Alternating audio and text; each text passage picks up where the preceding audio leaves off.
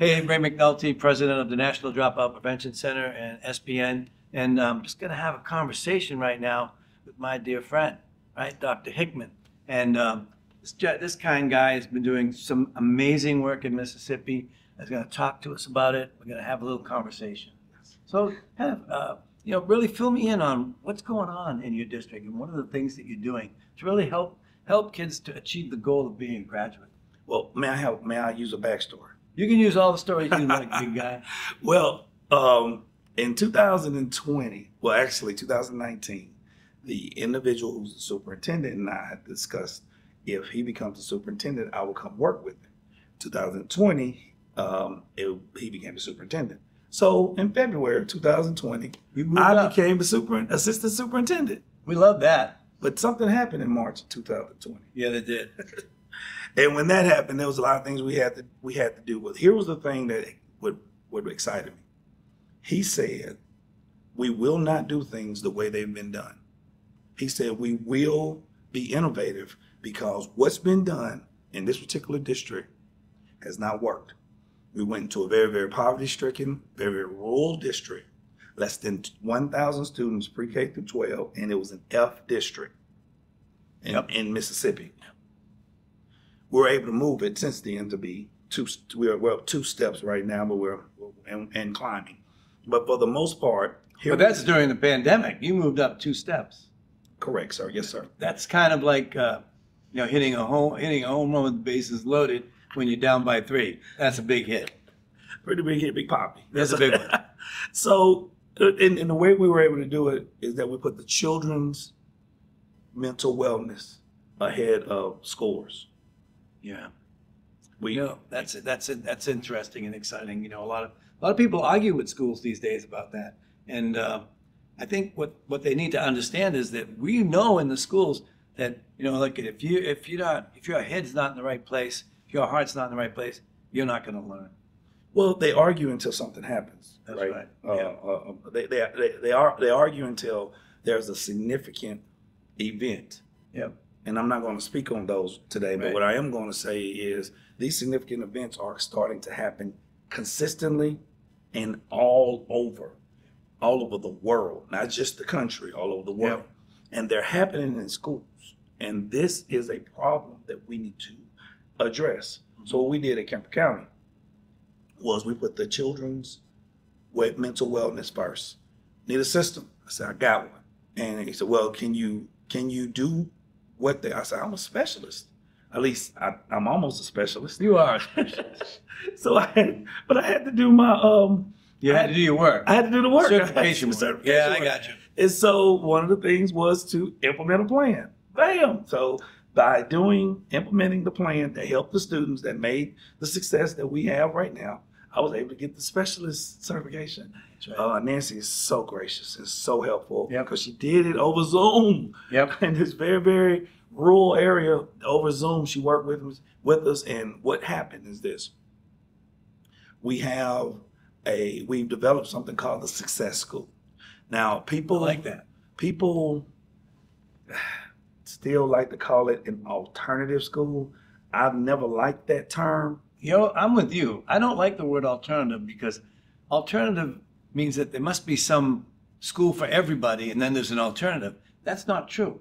There's different schools for all kinds of people. It's a school that works. That's what I like to talk about, schools that work. Well, what we did, we divided the Success School into an academic and behavior modification. What a great idea. So if a student did something outside of behavior that will keep them in, and it's another term I'm crazy about, but I'm working on it. Y'all maybe can help me with this. That puts them out of general population. Right.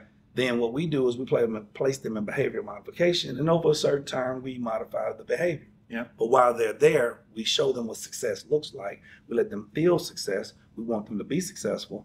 And what we say is, this is what success looks like. Now make sure you don't do whatever that behavior is that brought you over here the first time. Yeah. And that's kind of the way we operate. Yeah. And we did that with the building resilience. Mm-hmm. So you got engaged in the trauma skilled schoolwork yes. that you've been doing. Yes. And that led. Oh, y'all let me be a dropout prevention specialist though 7 years ago. Yeah, I know you're a dropout prevention specialist. I was like, But I also, one of the key things about this work is that, when we've been doing the dropout prevention specialist work, we talk about what are the best strategies for getting kids to achieve graduation. Then, for those that don't understand the work, we've also found out that there's additional stresses and strains on the system. And so outside of that scope, we developed a program called Trauma Skills School. There's a lot of schools out there that there's in trainings that you can have trauma informed, and to us that means, well, we tell you about it, and then but what we want to do is we want to provide a skill for the people. So our plan is trauma skilled schools, where we have people that actually understand the work and the impact, and they implement some work. We're not turning people into psychologists or psychiatrists. All we're doing is getting people to be aware of the triggers and the things that cause children to spiral out of control. And that's exactly the way we approached it. We did not want to celebrate the trauma. It wasn't about identifying the trauma. It was about working to help with the resiliency factor of the trauma. And sometimes, in some cases, children may not be as traumatic or have been or as traumatized as other children. But with children these days, I would say 100% with COVID. But if what we did with our culture, and by the way, we'll be using Dr. McNulty's, we'll be using Ray's description of culture and climate in my presentation in about 20 minutes. So what we did with the culture is we made it, we did it mandatory, where the teachers must take a mental wellness inventory of the child before they start school. In the success school, we tell the students this: do not do any work until you feel like it. And what has happened is, I have the data to show, which I'll discuss in 20 minutes. It's fantastic. These kids are excited. We have kids that have done better than anyone's ever heard before. It's like, I'm excited for them, but I'm not surprised, because you guys taught us how to do this. Well, we appreciate it. Yeah, and I think we appreciate that, but we also know that people can get knowledge all the time, but they've got to apply it. Yes. And what's really important about the work going on, the work that Dr. Hickman's been doing, is they're taking knowledge and they're applying it. And that's part of the training that they go through as they become trauma skilled schools, and as they become graduation specialists. Yes. We don't want people to just say, I know that stuff. We want people to say, I've implemented that stuff. Right. I know how it works. And I'm so thankful that we have educators like you who put the child's interests first. Yes.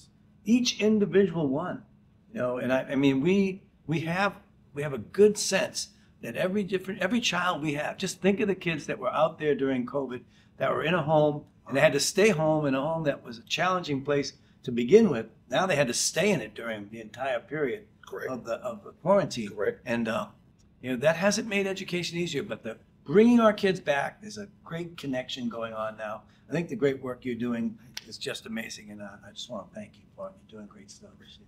Absolutely. So folks, if you're at all interested, just click on the links that we provide to learn more about being a trauma skills school, about being certified as a graduation specialist, just like my buddy right here. Thanks so much. It's always great being with you. Thank you so much. Thank you. Thank you.